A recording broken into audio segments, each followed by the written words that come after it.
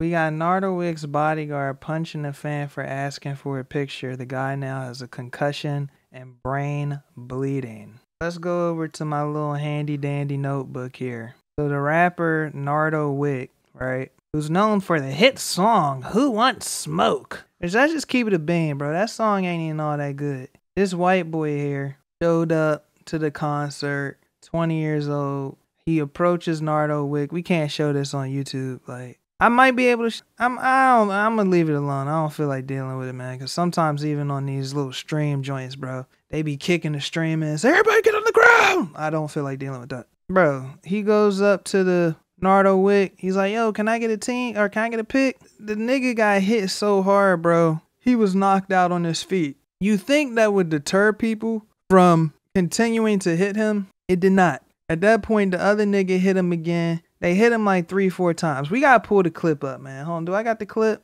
I'm gonna have to blur this part, but is this the clip? Yeah, he knocked out. Look, he knocked out. The dude come up behind him. He hits him. Sucker. I can't stand niggas that sucker punch. This is why, like, honestly, bro, like, if I'm around uncomfortable people where it's like they just seem sketch, I don't want anybody standing behind me at all. This is why when people just stand behind me, like I have like this I just got this thing where it's like I have to see everybody in the room. I don't want nobody behind me. I don't want anybody at my backside, bro. Cause look at this. He gets hit. He's asking for a pick. Now it's clear. It's so clear that the dude is a non-threat at this exact moment. You know what's wild, right? I've done some research on this. Look at the guy's stats real fast. Cause the guy plays soccer. This is him. As of 2 years ago, we know he didn't change this much in weight. Like, he 142, he's playing soccer. 2 years, going off this pic with him and his dad here, it don't look like he gained much mass. Like, so I'd probably say, maybe 160? Maybe. Like, this kid is not 175. Maybe 160. But he's 5'9", 142. What does this guy's, just based off his size, there's no nice way to say it. Like, he's kind of got like victim size, right? You know, he's a small dude. He gets hit. He's obviously knocked out on his feet. I don't know what this nigga's problem is. This dude just, at that point, unleashes a bunch of flurries, hits him like 4 times, push him back. You can see his head bounce off the concrete somewhat. Let's play a game, right? I can't even play the game because y'all can see it at the top. I was going to say, do you think he's cooperating with police to even and let them know? Or do you think an in-house conversation has been had with the homies like, yo, bro, you making me look bad. Hey, man, you did what you had to do. I'll put some money on your books. You won't have to eat that charge. Or is niggas staying silent? What do you think? I mean, I don't really know what to make of it. Like, it's just frustrating to see because I've seen, I was reading some things and some people was like, yo, was the guy supposed to be back there? As if, like, you know how niggas say shit in a certain way where it's like, I mean, you know, it's messed up how that happened, but, you know, if he wasn't supposed to be in the back asking for a pick, that wouldn't happen. Has me looking around the room like, what are we saying right now? Because I've told y'all this story several times, right? I've told y'all the story of my cousin got jumped when he was 15 years old, coming home from school. Some dudes jumped him, robbed him, knocked him out, kicked him in the head. Over time, you know, he started losing in skills. His ability to speak went down. Like right now, I'm telling you, it scares the shit out of me because like when I see what brain damage does long term, it scares me, bro. Like, cause anytime I've ever seen him, bro, anytime somebody's talking to him in the family, is only yes or no questions they ask him. They can only ask him yes or no questions. So it's like, and then they gotta yell it in his ear when they next to him. And then this is how he looks all the time. Hold on, let me cut the cam on. So his shoulders lean forward. I'm not trying to make a joke. His shoulders lean forward. He kind of sit like this, and he just be having the same look. They be like, yo, Steve, you good? Yeah. Steve, you hungry? Yeah.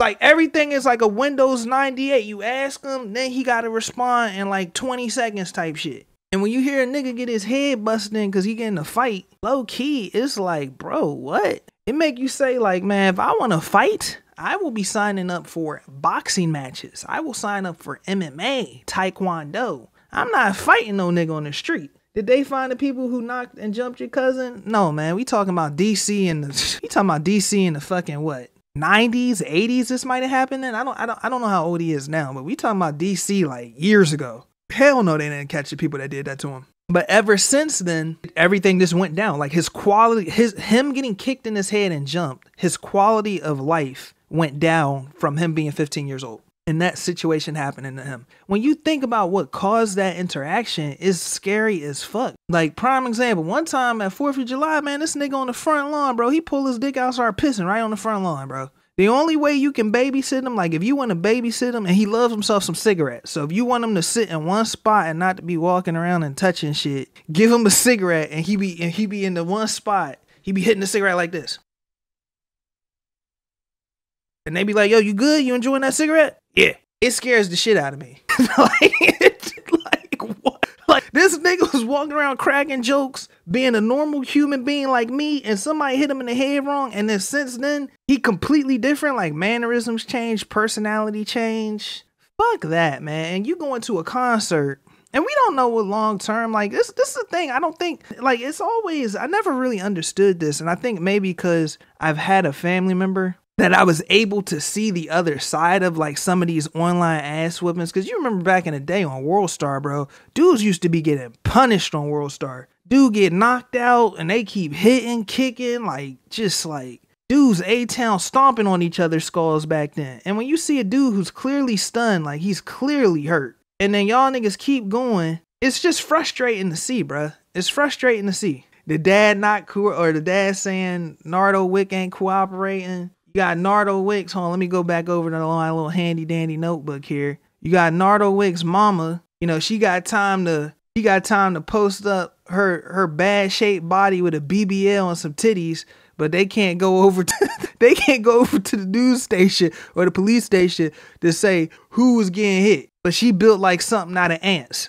I don't get it, son. I don't get it. It's so weird to me, man. It's weird. It's just cornball shit. Like the entire shit is cornball because let's keep it a bean. Niggas is not gonna like this, but hey, it is what it is. Me and Nardo Wick got the same background, bro. This is we're not dealing with a street nigga here. Like this is a nigga that's playing street. And because unfortunately there's these unwritten rules with this fucking stupid rap shit that somebody can really get fucking hurt, that he's not gonna say anything. What I've realized with this, sometimes you gotta like get that bag a little bit to get niggas to switch up. So I don't want him to lose money. Let that record label lose some money a little bit. Cause when the record label get hit, then they gonna sit him down.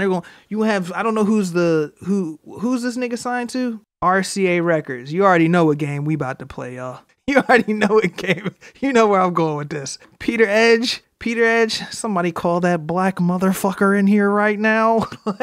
Nardo, we can't have this happening. Cause 100%, if somebody hit me in my head and I'm sitting there all stunned up and you niggas I can't even get justice.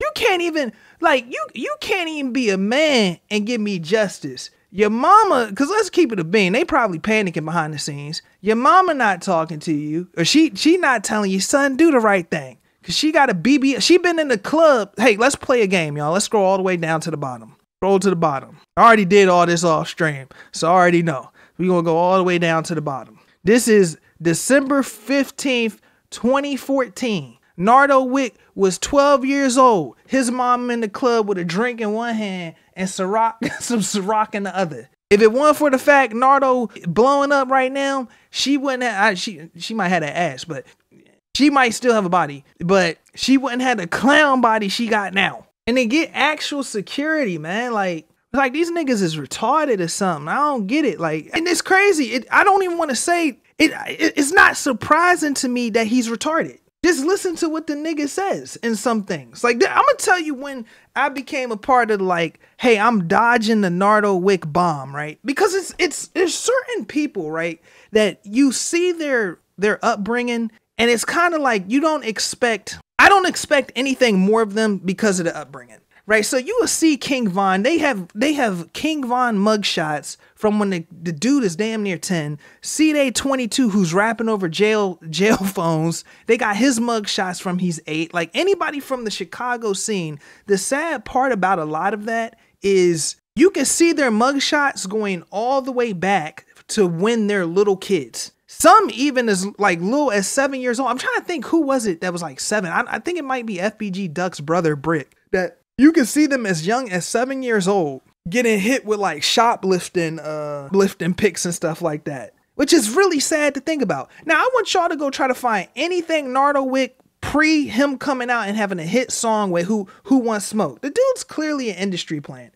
You know, if I was a hyper woke nigga, I would say this nigga is a WMD. He's a weapon of mass destruction sent by a little hat man with beady eyes and a somewhat enlarged nose to destroy brothers and sisters behind a hot hip hop beat. But I don't want to do that because I don't want that type of audience subbing to me and saying, spit that fire, my brother. And then we got to do some hotep shit. I don't want to be a part of that. I want a nigga to play video games every now and again, say some crazy shit here and there, and I just want to be left alone. That's what I want to do. I'm just saying, hold on, I didn't finish my thing. How I knew this nigga was a cornball was all the way back in, where was it at? Is it this one? No, it's not this one.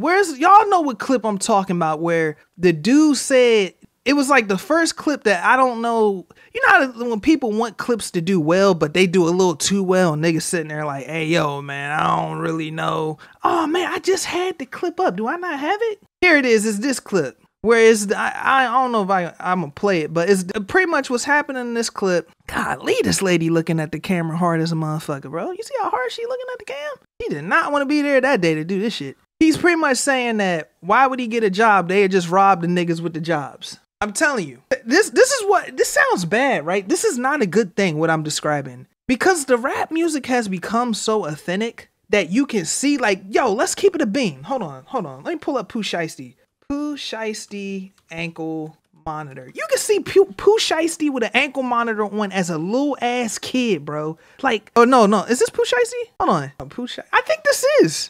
Yes, this is Pooh Shiesty as a little kid with an ankle monitor on, son. Like, this is legitimately sad. This is sad. But you can see, like, same with TK. You can sort of see, like, their environment molded them. When we look at Lil RT, come on, bro.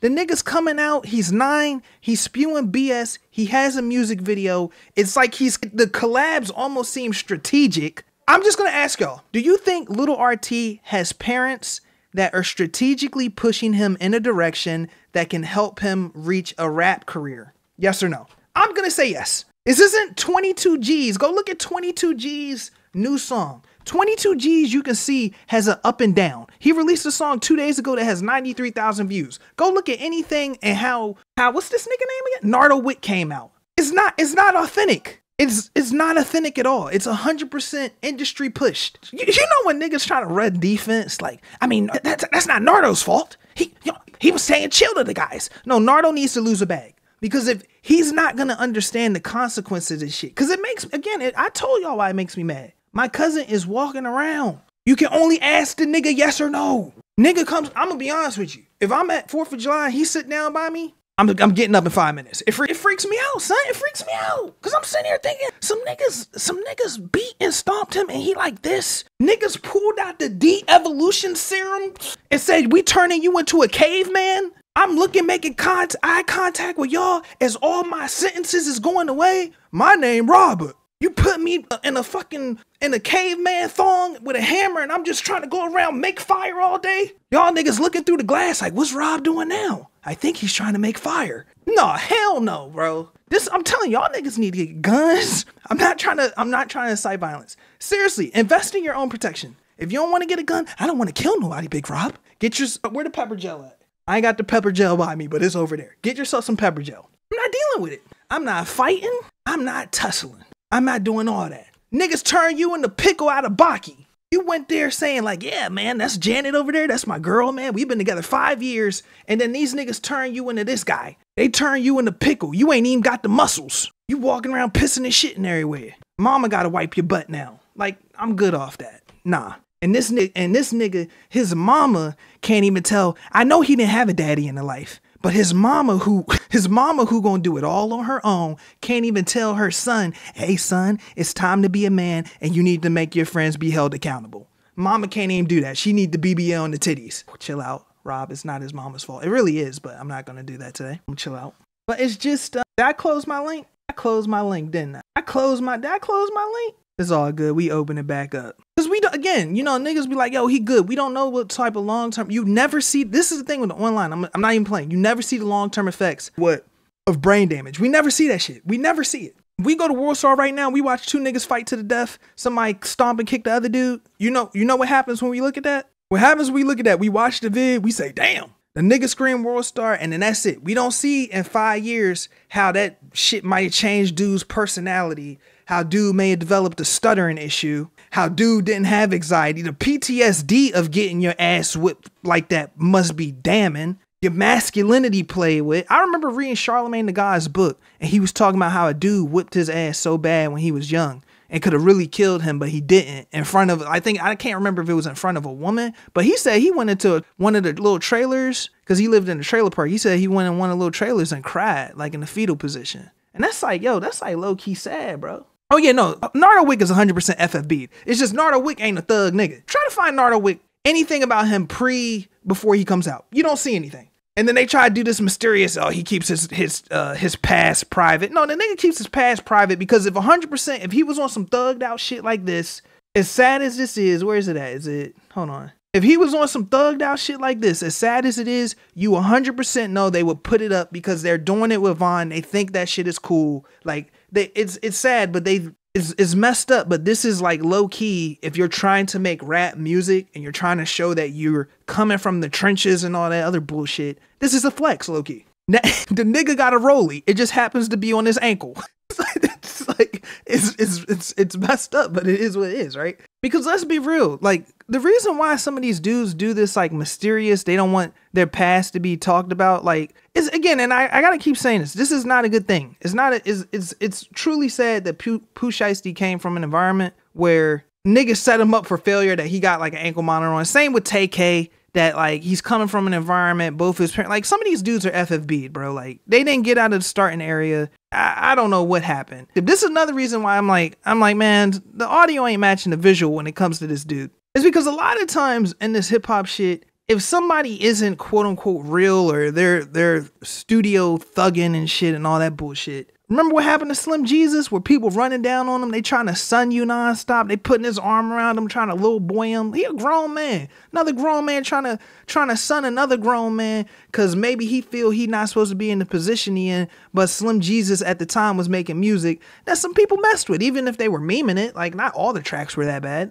Like the guy had the ability to put a song together. It's just he had a very particular look, right? That made it easy for niggas to try him. And this nigga don't want to be in that situation. So that's why they be trying to keep the past private. This is a big reason why going a little left, but it's sort of in the same realm. I don't know how many of y'all niggas know who this is, but Trench Baby, this is Polo G's brother. Why everybody's like making fun of him in the last week or so, because Polo G he was lyrically gifted enough to get his family out of a low income environment, right? Has a home in LA, $1 million home. His brother is living out there with him and setting up people in the industry to get robbed, saying like, hey, Polo G's over here, why don't you come listen to music, come hang out with us for a bit. The person's like, all right, cool, I'll come hang out. And then he's there, Polo G is not there, and he's robbing you. It's like the older brother literally put in work so the younger brother don't gotta be a dickhead,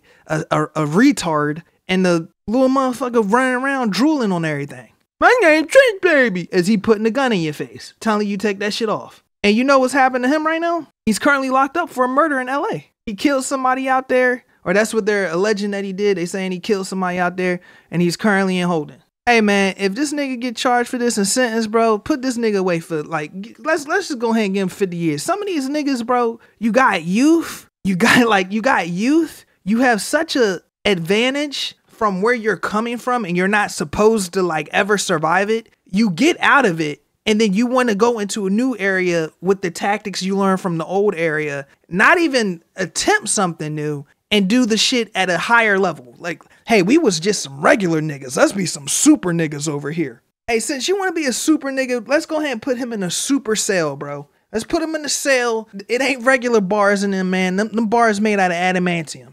You ain't never getting out this box. Like, this is why I say time needs to break some of these niggas, bro. Put them in a box, let them sit there, let them marinate, let them stink, Only thing that's looking good in there is the Geechee in the cell across the hall, across the way from him. That's the only thing they even look like a female. That's all you looking at all day is that Geechee ass nigga. Rob, did you see my link of Nardo explaining what happened? What can Nardo possibly say that don't sound like he fucking chewing on rocks, bro? That happened. I don't stand for that situation to happen. I was fully unaware that situation was about to take place. No, motherfucker act like him saying this is gonna, like, I didn't know it was gonna happen. Okay, you know what, Nardo? My brain is swelled up, and now I can't really chew right, and I talk with a lisp. So that's okay, Nardo. You didn't know better. Thanks, man. I'll continue to listen to all your new mixtapes and albums. Can I get a picture now? After you niggas done bounced my head off the concrete. Thanks. Thanks, I guess. Came for a picture, ended up in the infirmary.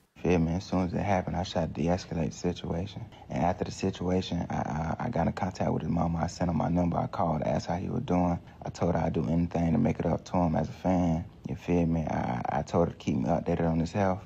And it ain't about trying to stop nothing from happening because I don't want to get with nothing. It ain't none of that, you feel? I genuinely care about the fan. That's all I'm worrying about right now. I don't give a damn about like what everybody talking about. Sue. I don't care about that. They gonna do what they gotta do. They do what they do, you feel me? Right now I'm worrying about the fan, make sure he's straight. And you feel me? I just want him to know that I ain't condone that. I ain't want that to happen. That ain't how I treat my fans. I love my fans. You feel me? I don't rock like that at all. You feel me? That wasn't gangster. That wasn't cool. I ain't know that was gonna happen. You feel me? I didn't expect that to happen. I love all my fans. I welcome all my fans with open arms. You feel me? After the situation happened, I was mad as hell. You feel me? I got in contact with his mama that same night. I checked on him and I told her anything he need. You feel me? I got him before anything was posted, before any video was seen, before any blog posted, before she posted anything. Then I reached out to her. I checked on him. You feel me? I told her I got him whatever he need me to do. You feel me? To make it up. I got him everything they need, but he can't talk to the police. I know that shit sounds crazy. I know somebody will be watching this like, yes, he can't talk to the police, big brother. You don't see the bigger picture? We don't talk to cops. But it's just like, hey, the one thing we need you to do, can we get justice for the dudes that damn near almost killed him? All right, man. This is all I gotta say, man. I've said everything I need to say about Nardo Wick. I said everything I need to say. I'm gonna go back to pretending this nigga don't exist, bro. All right? That's what I'm gonna do. I'm gonna go back to pretending he don't exist.